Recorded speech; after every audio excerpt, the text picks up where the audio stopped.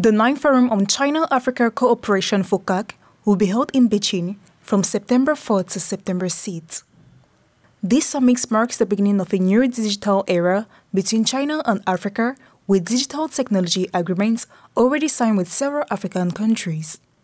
It is also an opportunity to review and reinvigorate economic and diplomatic relations between the two sides.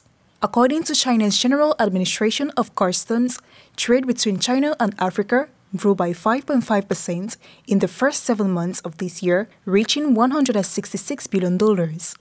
The summit will be crucial for African leaders who will be seeking new loans and debt renegotiations.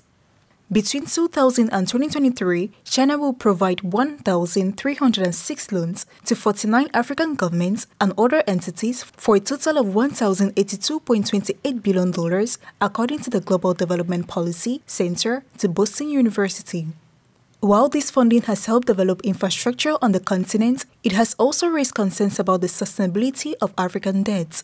For many, these loans are increasing the indebtedness of African countries and hampering the sound management of their public finances.